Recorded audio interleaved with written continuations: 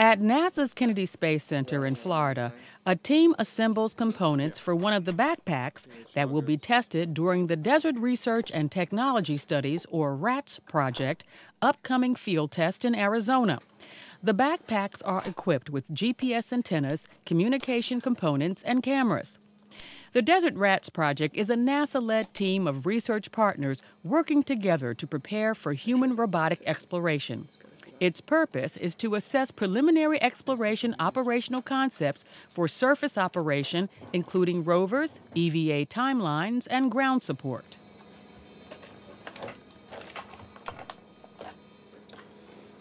So what are we going to do about the 140-degree fit piece here? Okay. Good. What is this? I know what these are. This is it.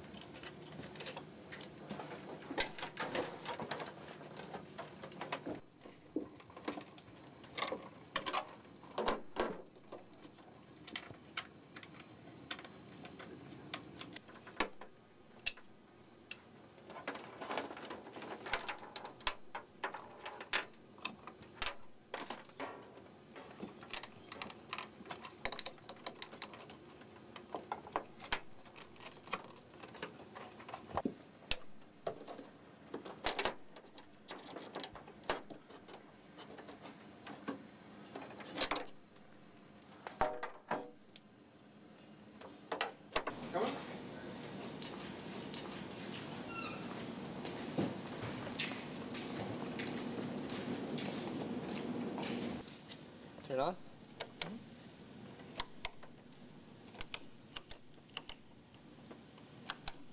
Alright. What about the switch up top? Alright.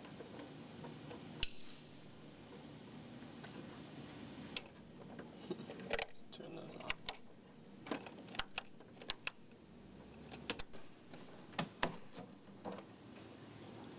Check our battery usage actually. 4% on that one. 4% on that one. Really? Yeah. Cool. So that implies our Tropos is the main power hog, which we kind of. This backpack is designed to serve as a lightweight alternative to a full pressurized suit. And what will happen is the suit subjects will get off of the rover, put on the backpacks, and then they'll be able to do an hour or two suit run, just like having the suit with all the electronics, but without the weight and the overhead of the pressurized suit. Desert RATS is simulating what would be a lunar traverse. So there's a science team that goes and we do scouting trips, we look at imagery, and we plan where to go for the best science, where you can have comm, and where the mobility team can send the rover. And then all this goes in an integrated month-long field test. Well, we only had 2 to 3 months here for everything, for the design, the building, getting the parts, everything procured, and having it delivered to JSC. I got as many things started right away so that everything would be in time. Ordering was a huge part, getting the procurements in. And once everything got here, it was just scheduling time of myself, techs, everyone else who worked on it.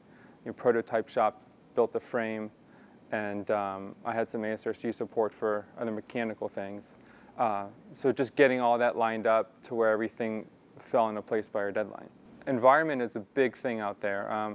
The winds get very high, it gets hot, it's a harsh environment. We are pretty much out in the middle of nowhere.